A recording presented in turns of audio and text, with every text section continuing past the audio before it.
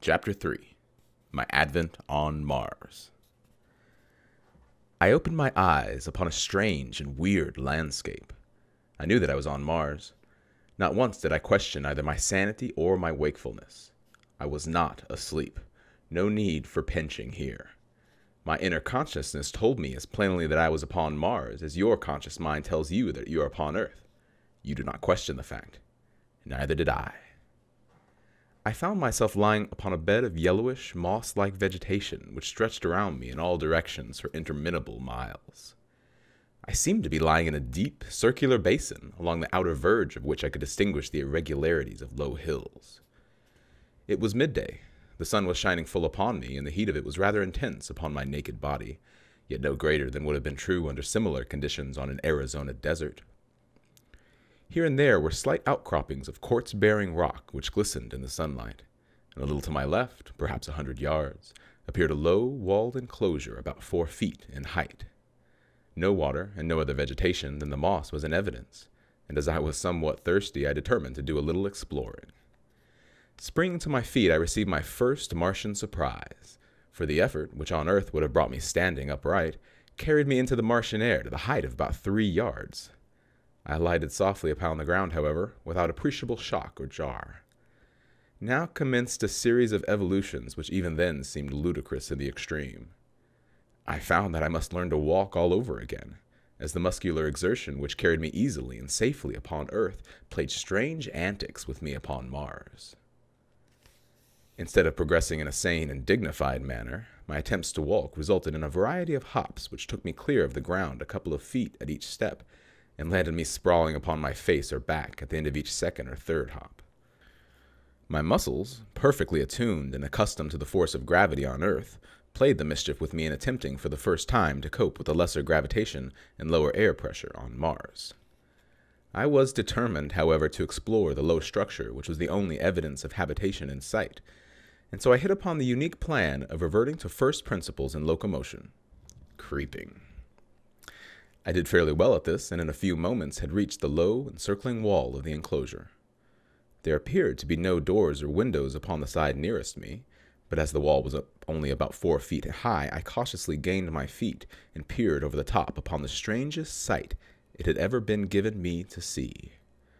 The roof of the enclosure was of solid glass, about 4 or 5 inches in thickness, and beneath this were several hundred large eggs, perfectly round and snowy white.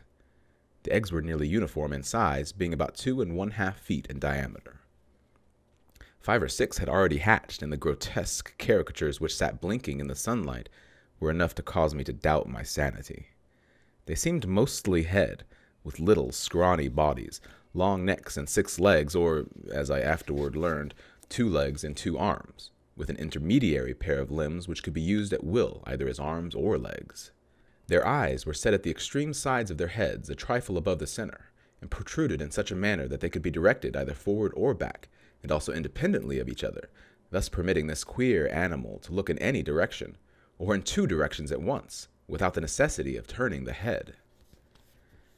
The ears, which were slightly above the eyes and closer together, were small, cup-shaped antennae, protruding not more than an inch on these young specimens. Their noses were but longitudinal slits in the center of their faces, midway between their mouths and ears. There was no hair on their bodies, which were of a very light yellowish-green color. In the adults, as I was to learn quite soon, this color deepens to an olive green and is darker in the male than in the female. Further, the heads of the adults are not so out of proportion to their bodies as in the case of the young. The iris of the eyes is blood red, as in albinos, while the pupil is dark. The eyeball itself is very white, as are the teeth. These latter add a most ferocious appearance to an otherwise fearsome and terrible countenance, as the lower tusks curved upward to sharp points, which end about where the eyes of earthly human beings are located. The whiteness of the teeth is not that of ivory, but of the snowiest and most gleaming of china. Against the dark background of their olive skins, their tusks stand out in a most striking manner, making these weapons present a singularly formidable appearance. Most of these details I noted later, for I was given but little time to speculate on the wonders of my new discovery. I had seen that the eggs were in the process of hatching, and as I stood watching the hideous little monsters break from their shells, I failed to note the approach of a score of full-grown Martians from behind me. Coming as they did over the soft and soundless moss, which covers practically the entire surface of Mars, with the exception of the frozen areas at the poles and the scattered cultivated districts, they might have easily captured me, but their intentions were far more sinister. It was the rattling of the accoutrement of the foremost warrior which warned me. On such a little thing my life hung that I often marvel that I escaped so easily. Had not the rifle of the leader of the party swung from its fastenings beside his saddle in such a way as to strike against the butt of his great metal-shod spear, I should have snuffed out without ever knowing that death was near me. But the little sound caused me to turn, and there upon me, not 10 feet from my breast, was the point of a huge spear, a spear 40 feet long, tipped with gleaming metal, and held low at the side of a mounted replica of the little devils I had been watching. But how puny and harmless they now looked beside this huge and terrific incarnation of hate, of vengeance, and of death. The man himself, for such I may call him, was fully 15 feet in height, and on earth would have weighed some 400 pounds. He sat his mount as we sit a horse, grasping the animal's barrel with his lower limbs, while the hands of his 2 right arms held his immense spear low at the side of his mount. His 2 left arms were outstretched laterally to help preserve his balance, the thing he rode having neither bridle or reins of any description for guidance. And his mount! How can earthly words describe it? It towered 10 feet at the shoulder, had 4 legs on either side, a broad, flat tail, larger at the tip than at the root, and which it held straight out behind while running. A gaping mouth which split its head from its snout to its long, massive neck. Like its master, it was entirely devoid of hair, but was of a dark slate color and exceedingly smooth and glossy. Its belly was white, and its legs shaded from the slate of its shoulders and hips to a vivid yellow at the feet. The feet themselves were heavily padded and nailless, which fact had also contributed to the noiselessness of their approach, and, in common with a multiplicity of legs, is a characteristic feature of the fauna of Mars. The highest type of man and one other animal, the only mammal existing on Mars, alone have well-formed nails, and there are absolutely no hoofed animals in existence there. Behind this first charging demon trailed 19 others, similar in all respects, but, as I learned later, bearing individual characteristics peculiar to themselves, precisely as no 2 of us are identical, although we are all cast in a similar mold. This picture, or rather materialized nightmare, which I have described at length, made but one terrible and swift impression on me as I turned to meet it.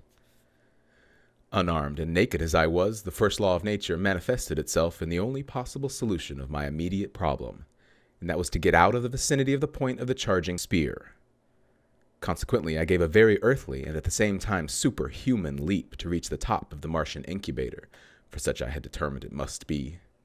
My effort was crowned with a success which appalled me no less than it seemed to surprise the Martian warriors, for it carried me fully 30 feet into the air and landed me 100 feet from my pursuers, and on the opposite side of the enclosure.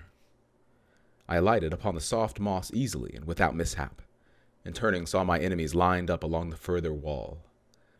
Some were surveying me with expressions which I afterward discovered marked extreme astonishment, and the others were evidently satisfying themselves that I had not molested their young. They were conversing together in low tones and gesticulating and pointing toward me. Their discovery that I had not harmed the little Martians, and that I was unarmed, must have caused them to look upon me with less ferocity. But, as I was to learn later, the thing which weighed most in my favor was my exhibition of hurtling. While the Martians are immense, their bones are very large, and they are muscled only in proportion to the gravitation which they must overcome. The result is that they are infinitely less agile and less powerful, in proportion to their weight, than an Earthman, and I doubt that were one of them to suddenly be transported to Earth, he could lift his own weight from the ground. In fact, I am convinced that he could not do so. My feat was then as marvelous upon Mars as it would have been upon Earth, and from desiring to annihilate me, they suddenly looked upon me as a wonderful discovery to be captured and exhibited among their fellows.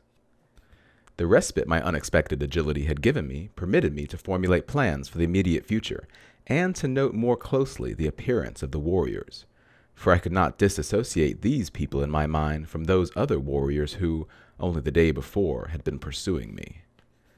I noted that each was armed with several other weapons in addition to the huge spear which I have described. The weapon which caused me to decide against an attempt at escape by flight was what was evidently a rifle of some description, in which I felt for some reason they were peculiarly efficient in handling. These rifles were of a white metal stocked with wood, which I learned later was a very light and intensely hard growth much prized on Mars, and entirely unknown to us denizens of Earth. The metal of the barrel is an alloy composed principally of aluminum and steel, which they have learned to temper to a hardness far exceeding that of the steel with which we are familiar. The weight of these rifles is comparatively little, and with the small caliber, explosive radium projectiles which they use, and the great length of the barrel, they are deadly in the extreme and at ranges which could be unthinkable on Earth.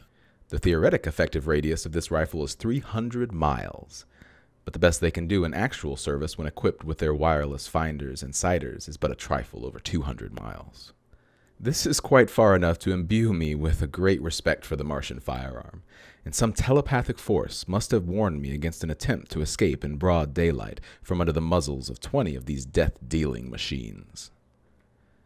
The Martians, after conversing for a short time, turned and rode away in the direction from which they had come, leaving one of their number alone by the enclosure. When they had covered perhaps 200 yards, they halted, and turning their mounts toward us, sat watching the warrior by the enclosure. He was the one whose spear had so nearly transfixed me, and was evidently the leader of the band, as I had noted that they seemed to have moved to their present position at his direction. When his force had come to a halt, he dismounted, threw down his spear and small arms, and came around the end of the incubator toward me, entirely unarmed and as naked as I, except for the ornaments strapped upon his head, limbs, and breast. When he was within about 50 feet of me, he unclasped an enormous metal armlet, and holding it toward me in the open palm of his hand, addressed me in a clear, resonant voice, but in a language it is needless to say I could not understand. He then stopped as though waiting for my reply, pricking up his antennae-like ears and cocking his strange-looking eyes still further toward me. As the silence became painful, I concluded to hazard a little conversation on my part, as I had guessed that he was making overtures of peace. The throwing down of his weapons and the withdrawing of his troop before his advance toward me would have signified a peaceful mission anywhere on Earth, so why not, then, on Mars? Placing my hand over my heart, I bowed low to the Martian and explained to him that while I did not understand his language, his actions spoke for the peace and friendship that at the present moment were most dear to my heart.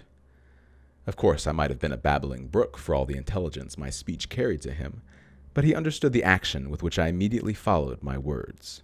Stretching my hand toward him, I advanced and took the armlet from his open palm, clasping it about my arm above the elbow, smiled at him, and stood waiting. His wide mouth spread into an answering smile, and locking one of his intermediary arms in mine, we turned and walked back toward his mount. At the same time, he motioned his followers to advance. They started toward us on a wild run, but were checked by a signal from him. Evidently he feared that were I to be really frightened again, I might jump entirely out of the landscape. He exchanged a few words with his men, motioned me that I would ride behind one of them, and then mounted his own animal. The fellow designated reached down 2 or 3 hands and lifted me up behind him on the glossy back of his mount, where I hung on as best as I could by the belts and straps which held the Martian's weapons and ornaments. The entire cavalcade then turned and galloped away toward the range of hills in the distance.